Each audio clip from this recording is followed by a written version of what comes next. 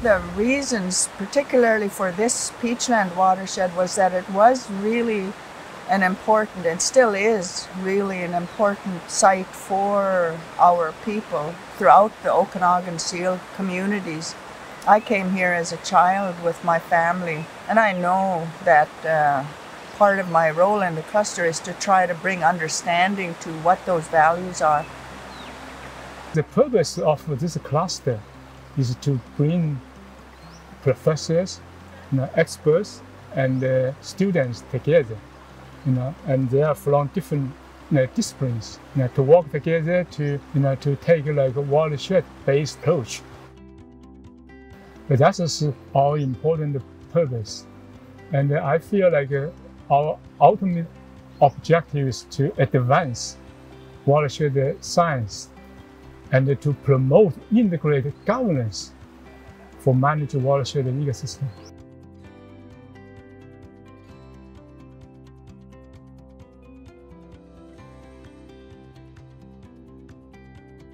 When Indigenous peoples have rights in a watershed, as is the case here with seal communities, but the province does not recognize their rights when it comes to how they manage the water in terms of legislative authorities. So then it's up to a governance model to accommodate the Indigenous rights.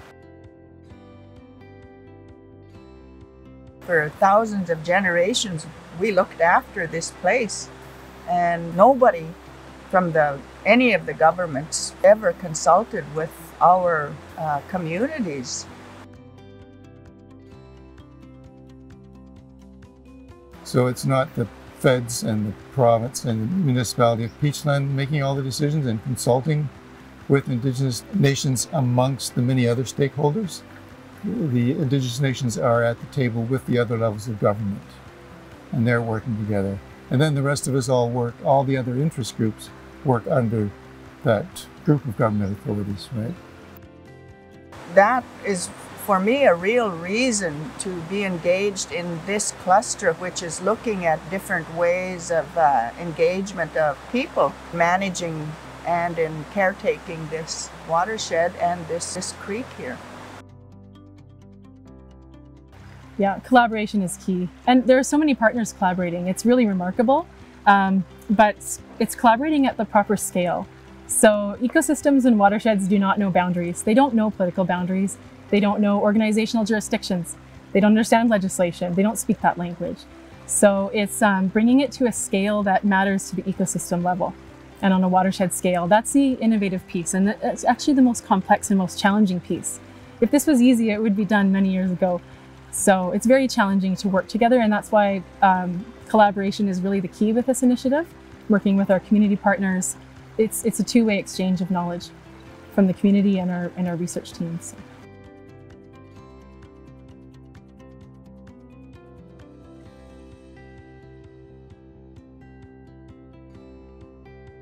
My role is to contribute a scientific perspective that looks at landscapes and watersheds in particular as complex, interconnected human environment systems. And so I will be contributing, helping the cluster move forward with developing new models and new ways of thinking about watersheds as systems. My contribution to the project and what we'll be working on will be developing an integrated modeling framework that brings together a lot of the scientific and Indigenous knowledge about the watershed into a single platform. So an integrated model, what we're trying to do is take a look at all of these very diverse perspectives. So we're layering the ecological components with these human values that we care about to try and understand that system from a holistic perspective. My research is primarily focusing on how the humanly induced impacts or the climate change cumulatively affect the downstream water availability, quality, and the quantity of the water. And we are living in a region where water availability is the lowest per capita in Canada.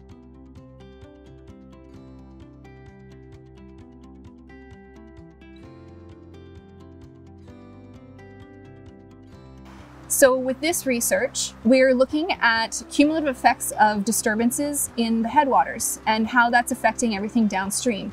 In terms of hydrology, the disturbances that are happening in Upper Peachland Creek is going to be affecting the water that's in the stream down here. It's going to be affecting the water, the habitat for the salmon as they come in to spawn. It can change your stream temperatures, which are important for spawning.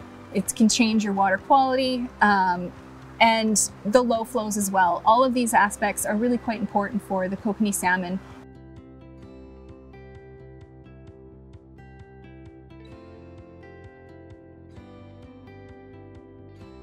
I think that salmon are an extremely culturally important aspect of, for not only for First Nations people, but just for Canadian identity. So I think that the learnings that we can get from this project can hopefully be applied to other streams, although this is a very specific ecosystem that we're working with. Hopefully we can make some sense of the data and apply these to other streams and help to save the salmon.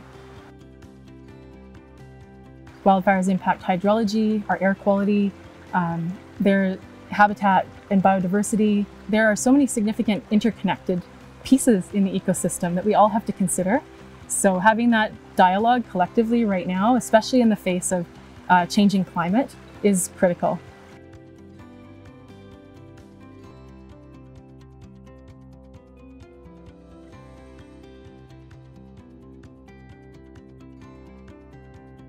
We can definitely protect our environment in terms of the sustainability for the future generations. At the end of this project, we hope that we can transform the way that watersheds are managed in British Columbia and internationally to provide an approach that is more integrated, that considers the human and ecological interactions in a more comprehensive way, and that provides a framework for moving forward in which we don't divide up watershed management by sector and instead consider the interconnections between forestry, between biodiversity, water, salmon specifically, and all of the other components that are happening in a watershed. For me, the people in the water cluster, this research cluster, really represent a diversity that's needed, a diversity of voice. And cluster itself really represents a whole system view and a whole system voice that be a good model, I think, for the future.